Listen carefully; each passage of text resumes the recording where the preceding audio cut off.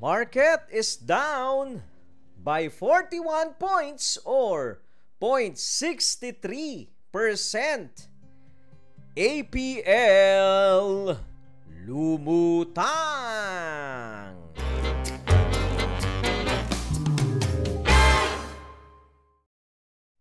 Hello mga titos and titas! Welcome to TitoVlogs. Today po, Market Summary Lunes Edition. Yan, pagkukwentuhan natin, biglang lumutang ha. Yang APL, nagpasikat masyado. Isama natin, kasama ng market natin, yang Converge, ASEN, PHA, and BSC. Let's have a short prayer po bago tayo magsimula. Dear Lord, we praise and glorify you for your faithfulness and provision. We ask you to bless us and guide us as we journey in this chaotic world of the stock market. All this we ask in Jesus' name. Amen. Amen. Amen. Mga titos and titas, baka naligaw lang kayo dito sa ating channel. TitoVlogs po, tambayan po to tungkol sa stock market.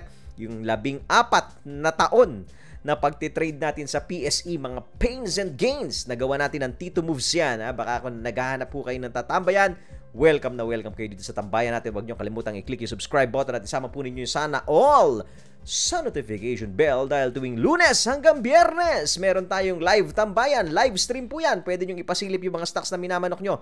9:20 to 10:20 AM, mga titos and titas, no? Kaya kailangan maaga, kaya kailangan na i-click yung notification bell. Kaya kailangan na i-click yung like button pag nagustuhan niyo po yung video natin, ha, mga titos and titas. Kung gusto niyo po sa front seat, may mga upuan tayo sa patreon.com/TitoVlogs. Pero pwede rin naman sa mga bandang gitna, yan, Team No Skip Ads at Team Replay Bombers. Dito sa tambayan, maraming barkadahan. Yan ha. Kaya makigulo at makisaya. Welcome na welcome kayo. Ipasok na natin. Market natin. Semi-red lang. Semi-red. Medyo red, medyo may halong green naman eh. Financial, holdings, property, and mining na naman. Down pa. Red yan. Industrial and services sector natin ay up. Green po. Value turnover natin today, 5.1 billion. Goods na tayo dyan. 5.1 billion. Ang gainers natin, 87. Ang losers natin, 105. Tambakis ang tawag dyan. Net foreign, selling or buying ba tayo ngayon? Ayun, buying tayo. Net foreign buying, 100 million pesos, mga titos and titas. Goods na rin yan. Goods na rin yan. Ha? Maganda pa rin ang performance ng market natin. Especially, ngayong nakalabas na tayo sa CQ, ha? Although red yan. Although red po yan. Mamaya silipin natin sa chart. Matapos po ang mga tabalits. Unahin natin, syempre, COVID balita. Highest since 2020. PH logs, 18,332 new COVID-19 cases. 18,000 po. All-time high tayo since 2020. Manila, Philippines. The Philippines has recorded its highest daily count of 18,332 COVID-19 cases ever since the pandemic hit the country in 2020, sabi po ng DOH. This drove nationwide active infections past 130,000 mark and total confirmed cases of 1.8 million, mga titos and titas, no? So, all-time high tayo sa COVID. Hindi pa natin alam kung nasa ng ceiling natin. Kung most likely, baka lumakpas tayo ng 20K. Tignan natin yung 30K kung yun ang ceiling. Pero, based po dun sa mga balita, no, mas marami po tayong cases ngayon. Saan? Sa outside Metro Manila, sa mga probinsya po, mga titos and titas, no? So, kaya mag-iingat po yung mga titos and titas natin sa mga probinsya dahil mas marami daw kaso dyan. Kasi, pero ito ang theory natin. Ha? Practical analysis lang din po tayo. Hindi naman tayo eksperto sa pandemic. Most likely, dahil po yan, dun sa dami na nabakunahan sa Metro Manila. Kasi nauna naman talagang bakunahan yung Metro Manila. So, yung cases, though marami, mas marami po sa provinces compared to Metro Manila. Now, is that good or bad for, di ba mga titos and titas? Generally, syempre, bad yan kasi mataas ang number of cases. Okay? But wait, there's more. No, yan po. Ito po ang outlook naman, ano. Sa economy wise, mga titos and titas, kasi ako din sabi ko, bakit inopen na? Mataas pa rin yung cases, all-time high, pero nag-ECQ tayo. Most likely, ito lang, theory lang ni Tito to, mga titos and titas. Kasi yan ang nakikita nilang trend. Hindi na masyadong, kumbaga, hindi, ang concentration wala sa Metro Manila. So, goods yan. Bakit? Kasi po, pwedeng magbukas ng economy sa Metro Manila, which is yan po yung ginawa. Kaya tayo nasa MECQ.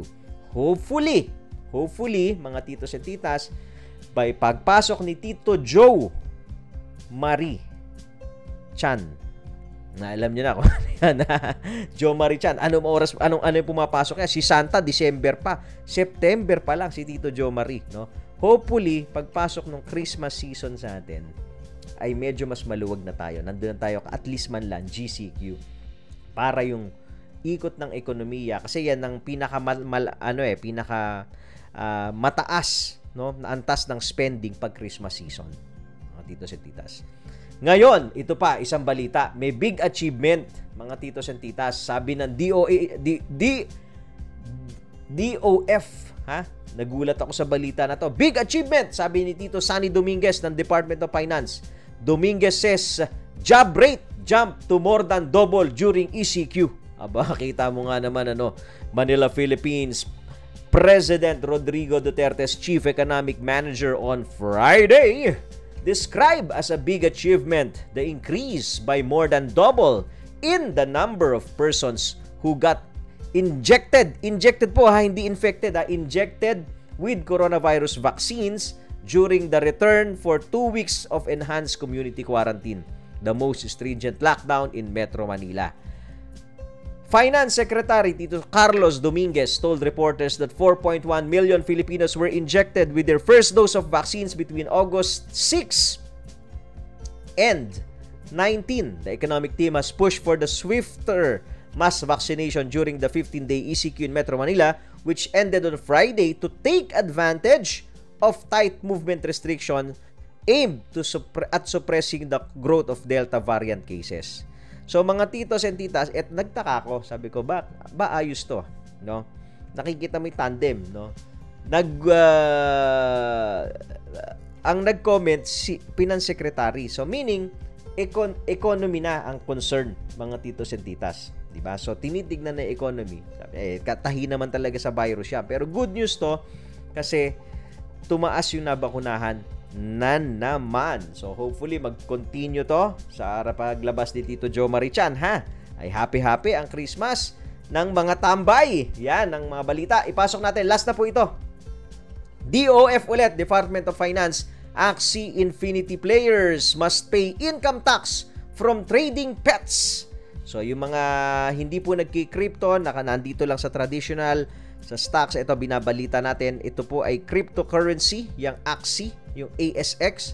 Basahin natin ng konti. Manila, Philippines, players of the popular online game Axie Infinity who sell pets and earn money in the real world must pay income tax due from such transactions. Sabi po ng DOF, whoever earns currency from its income, you should report it. Sabi ni Tita Antoinette Tionco, mga titos and titas. Eto na nga po, no? Amid the prolonged COVID-19 quarantine, CNBC in May reported thousands of Filipinos getting addicted to play-to-earn games like Axie Infinity, where players earn cryptocurrency and NFT tokens, non-fungible tokens, by growing fantasy creatures called Axies, mga titos and titas. So, part po ito ng Cryptoverse, Crypto World. Kung gusto nyo pong pag-aralan ito, meron tayong TVCC, TitoVlogs Crypto Channel. Link po ay nasa description ng video natin. Bakit natin binanggit ito, mga titos and titas? Una, para sa mga tambay. Para sa mga tambay na medyo hesitant pa sa Cryptoverse, no? Na hindi makumbinsi ni Tito na tumalon, na sumubok at lumipat, no? Eto na po. Ano ba tong balita na to? Hindi po tungkol lang sa Axie Infinity, no? But ang gusto nating i-highlight dito is cryptocurrency is being recognized by the Department of Finance. Kaya nga gusto nilang lagyan ng tax. Diba? Earning from it. Kailangan itax. So it is being recognized. Yan po yung isa doon, no, sa gusto nating i-highlight. And yan po kasi ang isa sa kailangan din naman nitong bagong asset class na to, itong mga cryptocurrencies, no, yung regulations, para magkaroon ng confidence yung mga investors and yung mga traders na nasa traditional to try itong cryptocurrency. Yan po ang mga balita natin. Kaya silipin na natin. Pasok na natin yung PSE natin. Index natin, mga titos and titas, ay nandun pa rin sa ating triangle. So tapos na tayo ng ECQ. Ang sabi naman natin, most likely we will consolidate. Nangyari na nga po yan. Ngayon, what is next after this? No, mga titos and titas. If wala tayong mga bad news na mangyayari, parang yung COVID, yung Delta, yung cases, let's say, no, from 18 went to 30, baka kayanin pa, wag lang ma-overwhelm mo healthcare workers.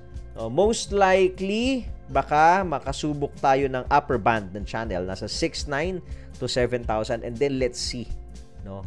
Pag malapit na tayo doon, let's see kung kaya niyang i-break. Okay, so siyempre sa ngayon, hindi natin masasabi na hindi, bobombahin na yan, gaganyan na yan. Hindi ganoon eh. Hindi mo kagad masasabi kasi nga may uncertainty pa tayo, no? So, tignan po natin 'yon, okay? As long as nagte-trade tayo sa loob nitong symmetrical triangle na to at wala tayong natatanggap na bad news or good news, dribble sa loob, okay? But wait, there's more again. Pagka po nagkaroon ng good news, probably we will try to break. Pag nagkaroon ng paakyat, okay? Try to break paakyat. Pag nagkaroon ng bad news, ang break mo pababa. Okay, mga titos at titas, para malinaw po ang ine-expect. So ngayon, symmetrical triangle, napakalaki, neutral yan. No, neutral. Hindi mo alam kung hindi bullish or hindi rin bearish. So kailangan maging mapagmatsyag, no, mga titos and titas. Ang isa sa mga magaganda na ginagawa ng PSE po natin is, yung recovery natin, yung higher lows natin is still intact eh. Yun ang maganda, no? Ito po, yung check po na yan, yung Nike recovery natin, still intact. Pasok pa rin. Ngayon, next na babantayan, technical wise, mga titos and titas, ito po. Ayan, ito. Kasi yung MACD niya, baka mauntog tayo sa 0. So, pag nauntog, bababa po ulit tayo, ha? Not necessarily bababa tayo dito sa trend line, but most likely, baka mamaya nandito tayo, we try to attempt this level, tapos nauntog, so bababa ulit tayo. Magkakonsol ulit tayo sa baba. Okay? So, yan po yung mga technical wise na pwedeng mangyari. Pero, ang pinakapaalala ni Tito, KKBB tayo, ha? Kanya-kanyang bili at benta, rated KKBB itong programa natin. Hindi po yan financial advice, mga titos and titas, no? So, yan po ang PSE. Ipasok natin yung APL.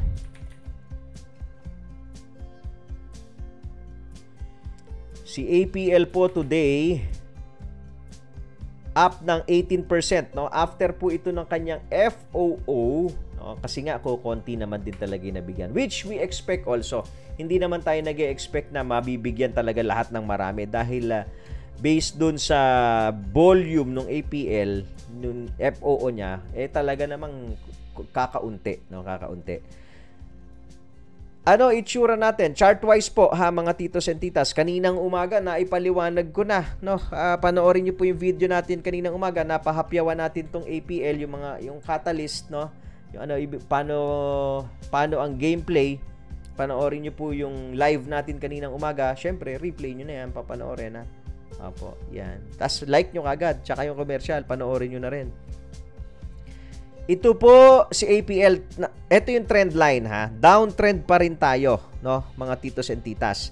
So most likely nasa 1350 tayo ngayon. Ang resistance natin ito nasa 1455 area, tsaka yung blue line, ano yung blue line natin? 1494 area, yung blue line, 50 moving average. Let's see and observe kung kaya niyang biyakin, no? So baka maka-expect tayo ng konting hindi ko masabi kung konti or major resistance yan, ha, dahil 18% na ang ginawa ni APL. Hindi din natin masabi kung magre-reverse na ba? Kasi, no, for me, technical wise, hindi pa tayo reversal. Bakit? Hindi pa natin nabe-break yung downtrend eh. Mako-conclude siguro natin, teka lang, tignan natin yung ugali na reversal yan kung sakasakaling ako mag-trade above ulit 200 MA dito. So baka kasi gumawa si APL. Ang worst case scenario, okay, ni APL mauntog sa blue. Okay? Okay, just sa trend line and bumaba na tayo, no? So magkakaroon tayo ng throwback. Okay? So magpo-form tayo ng triangle kay APL.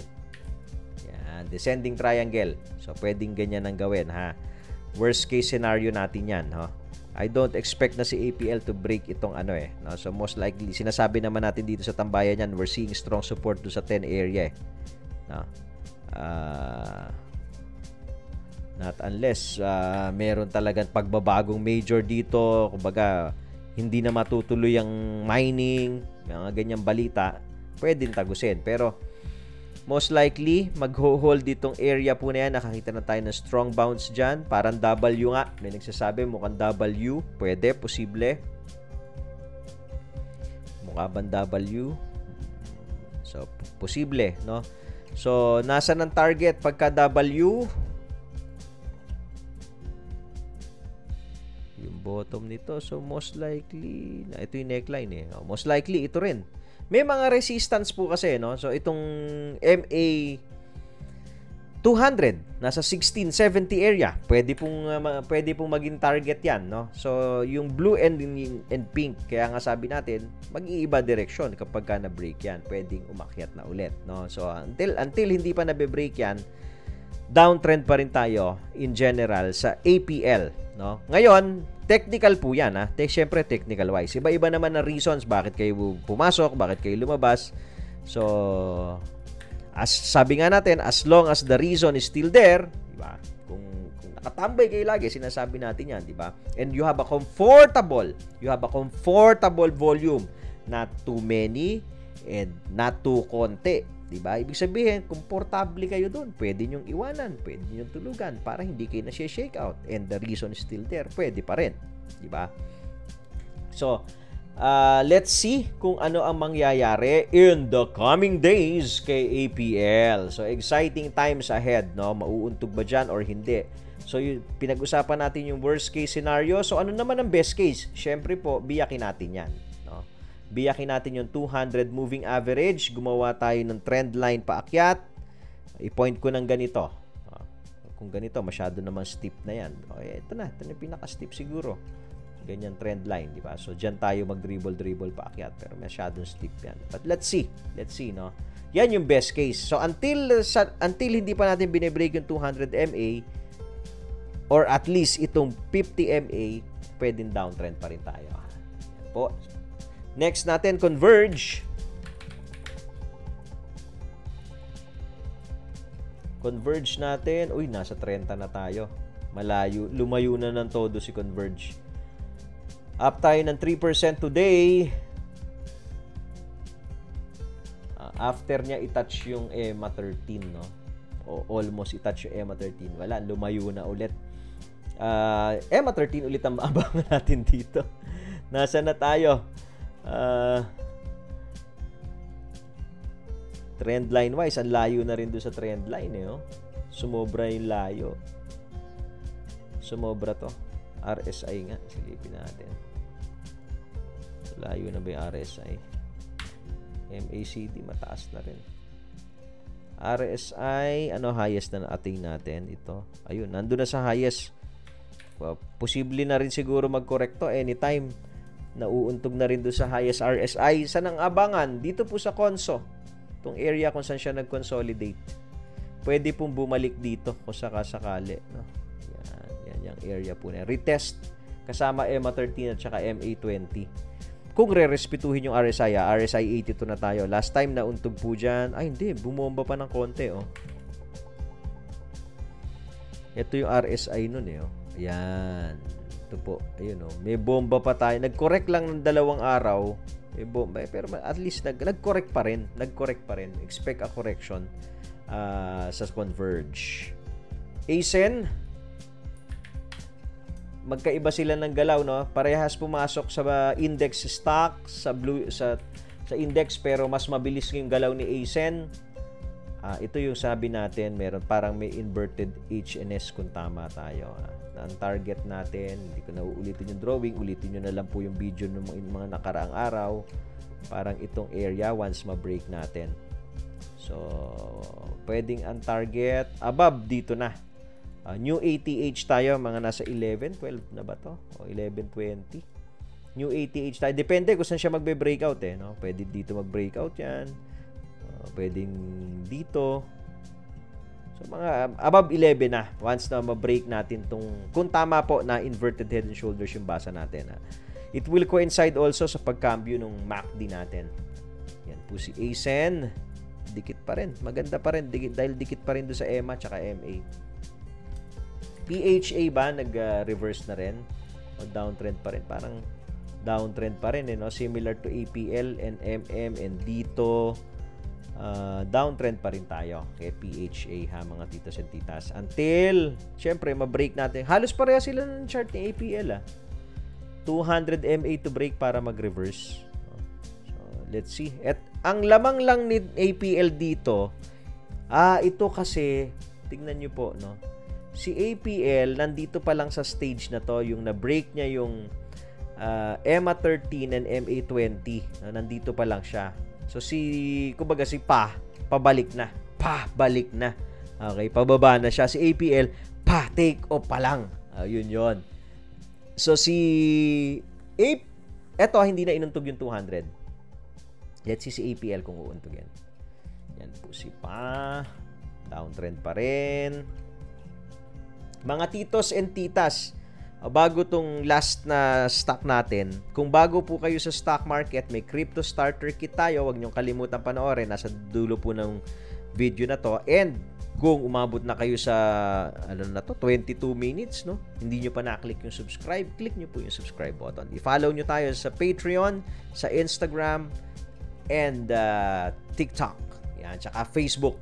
Like niyo po yung Facebook page natin. Nandiyan, TitoVlogs77. Yan na. BSC. Nag-reverse na din ba ito si BSC? Downtrend pa rin. Maganda yung... Pero, ang layo na pala nito. Downtrend pa rin. Pero malapit na, ha? Medyo petmala na. Malapit na siya dun sa trend line, na hindi natin masasabi kung malapit nang i-break, no? Let's see kung kakayanin. Similar to APL, similar to PHA, si BSC needs to break ito pong pink line for reversal. So, ito kasi yung mga ganito, hindi mo pa masasabi. Although may uptrend, pero hindi mo masabi kung bumigay na naman dyan. Similar to this. Ayan, ito, steep pa nga yung uptrend. Ito pa, meron din. So, marami siyang mga ganyan dito. Ayan po. No? Ayan. So, marami siya. Pero parang may falling wedge, no? Kung tama itong drawing ko, medyo parang falling wedge. So, bullish pattern din to for BSC, mga titos and titas. Nakatutok yung MACD. Parang gusto ko sa akin yung 0. Pero malayo pa po sa 0 yan. Let's see. Magkakaalaman tayo this week kung kaya niyang biyakin to. Pag hindi biniyak, talagang mahina, expect ulit another sell down kay BSC. Yan na po muna, mga titos and titas. Paano? Makita-kita tayo bukas. As always, trade wisely. God bless you all. Bye!